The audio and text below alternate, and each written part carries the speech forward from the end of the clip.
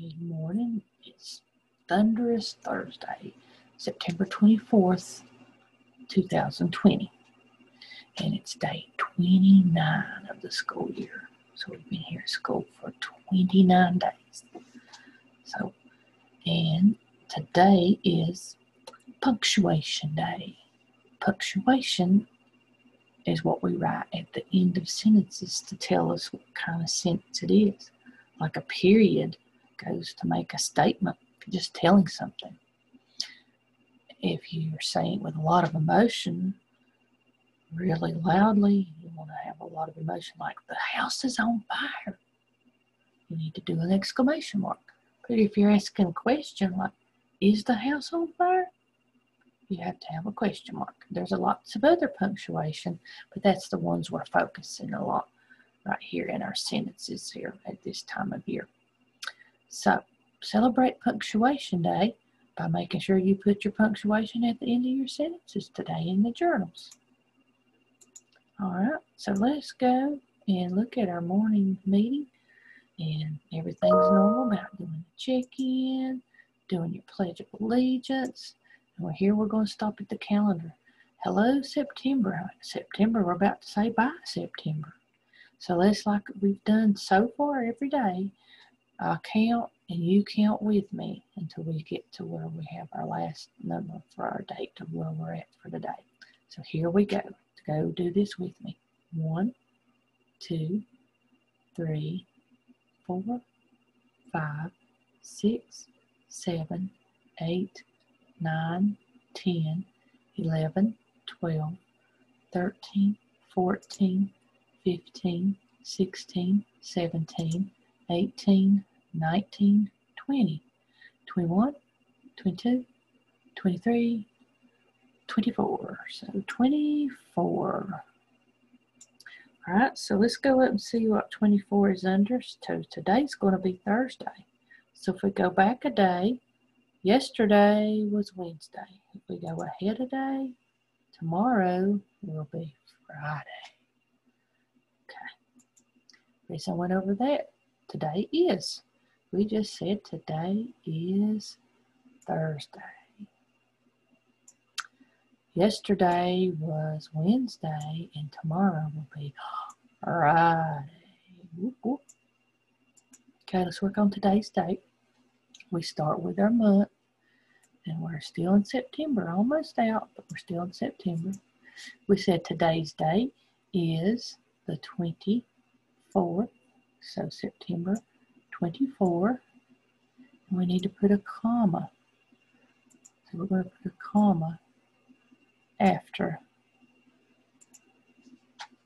the date, and then we add the year. September 24, 2020 is today's official date. And this is the blank day of school. What did we say? How many days we've been here? 28, I believe. So 28. But we don't say this is the 28th day of school. We say it's the 28th. So we do another TH down here. 28th day of school. All right, let's take a look at this. Today's day 28. So hundreds? No, not yet. So we count by tens. 10, 20, 30. Oh, no. Okay, go to 30. Almost there, though. So now we're at 20, and we're going to bring ones up and count on. So 10, 20. You can count with me. 21, 22, 23, 24, 25, 26, 27, 28. There's 28 in base 10 blocks. Now let's go over to the coins. We've been using the quarter. And when we use a quarter, we've been doing our pennies. Because if we add a dime, that gets way higher than 28. If we use a nickel, that's like saying 25 plus 5, counting by fives. 5, 10, 15, 20. 25 And if we added another 5, we'd say 30. And 30 is too much, so we can't do that. So we have to do this. So we're at 25, 26, 27, 28.